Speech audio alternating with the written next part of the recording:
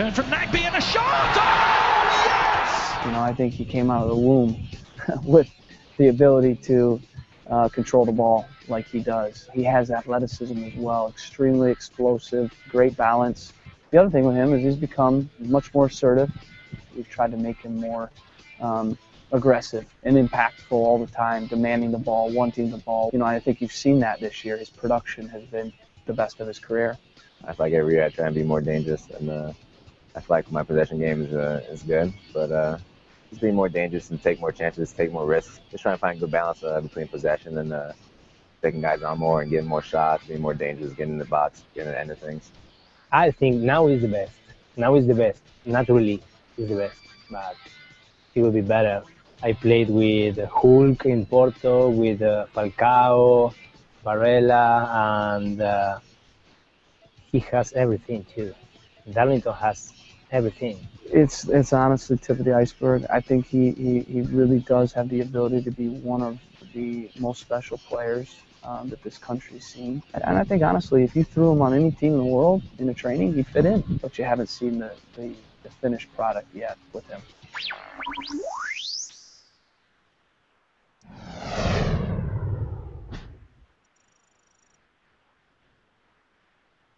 Hey everyone, good afternoon and welcome to a very special Google Plus Hangout here on MLSsoccer.com.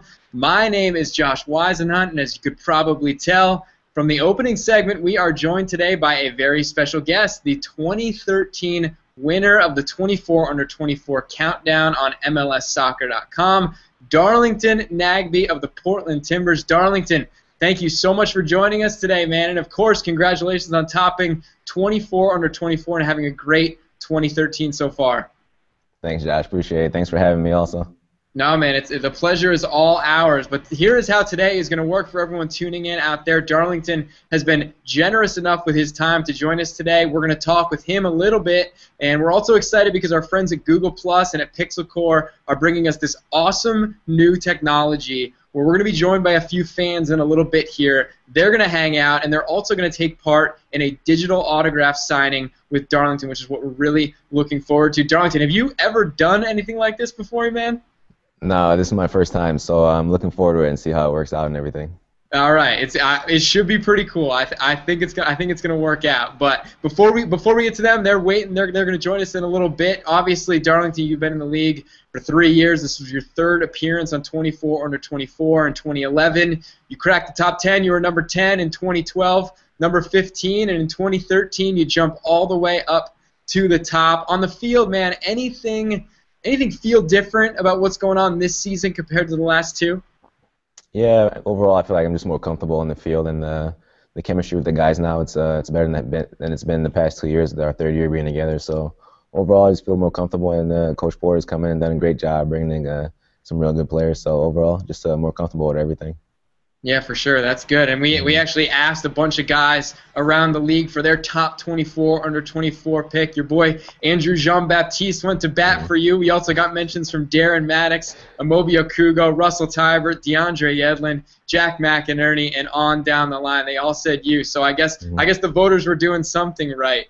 And I guess along those same lines, I mean, if you could pick it out, who is your top 24 Under 24 in MLS right now? You can't say yourself. Of course, not myself, but my top 24 and 24. I don't know if I have a top one, but a lot of my Akron teammates that I went to college with. So I think I said before, Perry Kitchen, Kofi Sarkodie, Teal Bunbury, obviously, but he's been hurt this season, but he's coming back. Darren Maddox, which he was number 1 last year, I think. So he was. Look at you. Of course, you're gonna rep the Akron boys. I mean, why? I didn't even have to ask that question. It's actually it's funny that you mentioned your boy Teal Bunbury. He wanted so badly to join us today. Sadly, he had like a dentist appointment come up or something like that. But he actually he passed to me a question. He wanted to know when the rap group 811 is going to get back together. What's the deal with that? The 811, that was our dorm room in Akron, in Spann Hall, room 811, and we were just rapping there with Zakuani, and just me and Teal were both awful. Yeah, but Zakuani is pretty good, so we just like to joke around about that. So you think Steve had the best rap game out of the three of you guys? Yeah, he was good. He has a mixtape out now and things like that, so he loves it. You know, me and Teal were just trying to be goofy with it, and so we're awful. Just trying to keep up. Now, obviously, Darlington, you guys are coming off a 1-0 win at home on Friday night against Colorado. The atmosphere looked incredible on TV. How'd that game go for you guys? It went well, I feel like we started off well, and once we got the goal, I feel like we slowed down a little bit maybe, but overall it was good. I feel like we defended well, and we won 1-0, which is good for us, knowing that we can win games 1-0 and get the shutout. So overall, we're happy, and the coach was happy about it, that we fought hard, and we're just looking forward to the next game.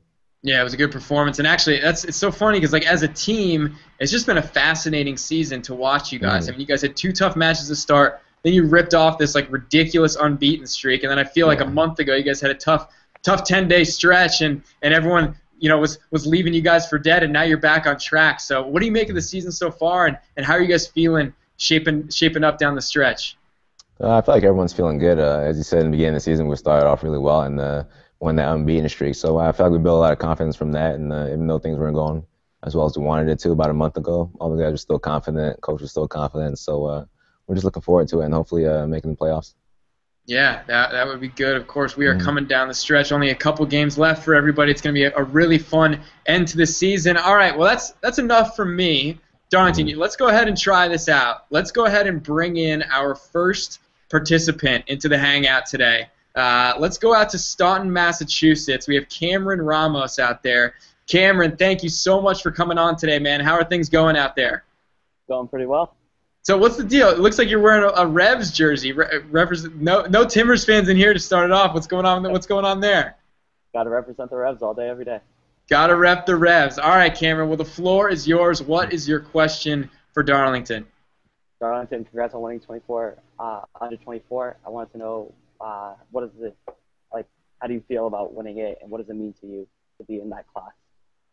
It feels good, as Josh pointed out.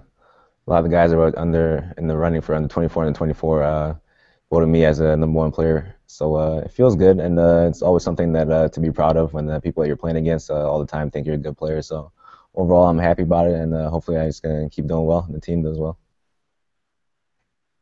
Yeah, for sure. Of course, the top 5 in this year's 24 under 24. Number 5 is Diego Fagundes of your Revolution. Cameron, that's your boy right there. He tore it up this weekend a little bit. Jack Mack, Yedlin, Luis Gill, and then, of course, Darlington, who joins us today, that #1 spot. All right, Darlington, let's give this thing a shot, man. All right, here we go. You ready to sign? So Darlington's going to sign this photo of himself just dangling some guys on the San Jose Earthquakes, and he's going to write it out to Cameron right now. Look at that. That's beautiful. Perfect, man. All right, Cameron, how's that look to you? That looks awesome. Thanks so much for joining us today, Cameron. We'll catch you down the line, and best of luck to the Revs the rest of the season, all right? Thanks for having me. All right, next up. All right, now we're getting local. We got Dane Kosnick joining us out there. Dane, you're in Oregon, and you can go ahead, fire it up. What's your first question? Hey, Darlington. We don't very often see you on Talk Timbers or Timbers in 30, but you're all over advertising for the team and for Adidas.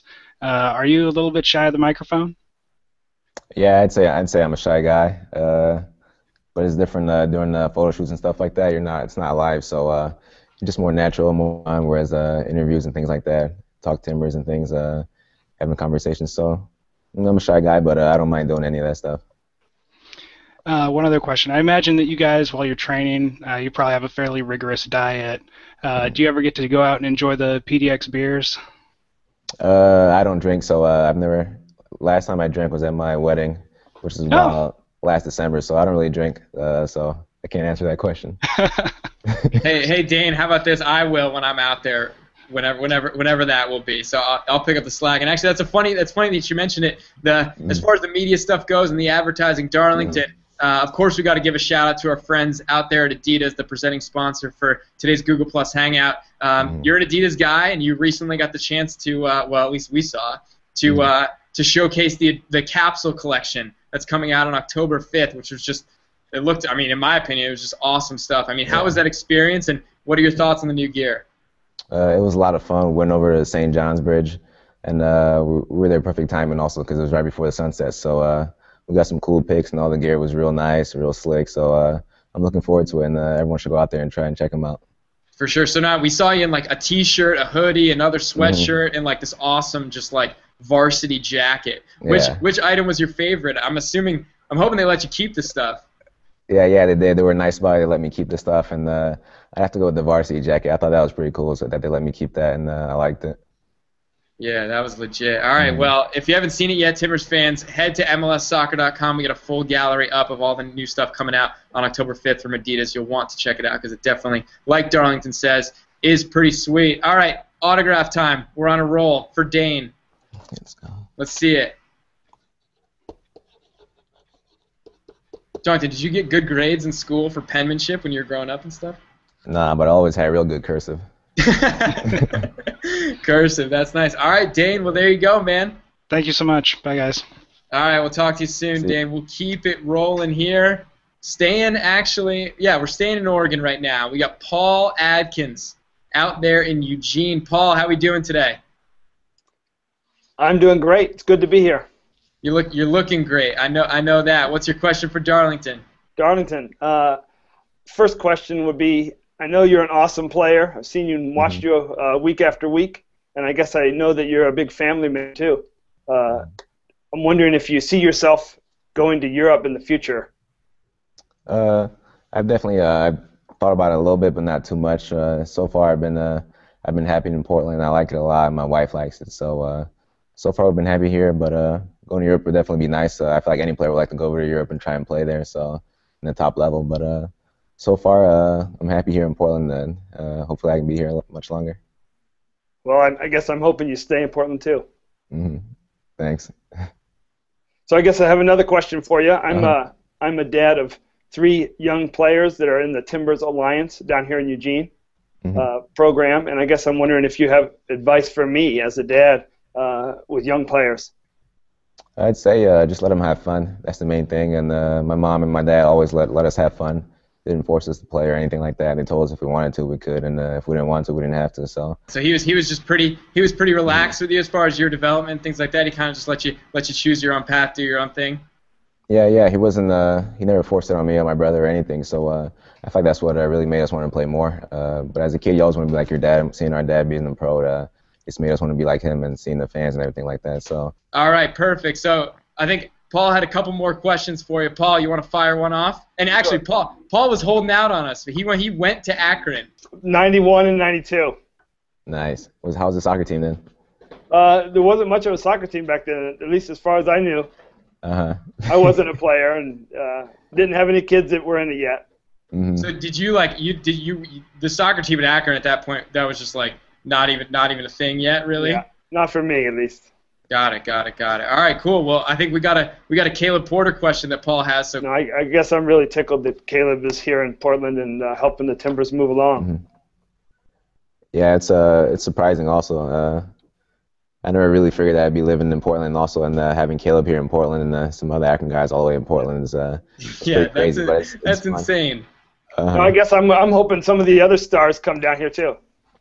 Yeah, that'd be cool. Again, Maddox, Mumbury, all those guys, Fred Kitchen. Just keep shipping them in one by one. Yeah, actually, Darlington, that was a follow-up that I wanted to ask you. I mean, when you left Akron, you left after your junior season, right? Yeah. So when you left after your junior season, I mean, I don't know what your parting words to Caleb were, but you couldn't have had any inclination that you guys were going to be working together just a couple of years later, right? No, I had no idea. I remember I had no idea where I was going either in the draft. So I remember when the job opened up here, and I joked around with Caleb a little bit, just saying, "Oh, it's gonna be fun when you come out here," just joking. And really, and it actually happened because he just signed a contract at Akron to stay there for like 10 years or something like that. So I didn't think it was gonna happen. But knowing him and the way he is, he's always determined to be better and be the best at everything he does. So I wasn't too surprised that he took the job. And then, do you remember your first conversation with him? Was it just like a text or was it a phone call when he actually let you know that he was coming? I found out through the media also. I didn't know he was getting the job actually until it happened. So I found out at the same time everyone else did. I guess he didn't want to tell me and have me be under pressure and things like that. So yeah. I found out at the same time everyone else found out. Wow, that's insane. Paul, you got any more questions for Darlington? One more. All right, let's do it. Well, I guess I certainly have high hopes for the Timbers this season in the playoffs, and I guess I'm wondering if you have any predictions, let's say even as far as who you'll be playing in the playoffs and what the scores might be.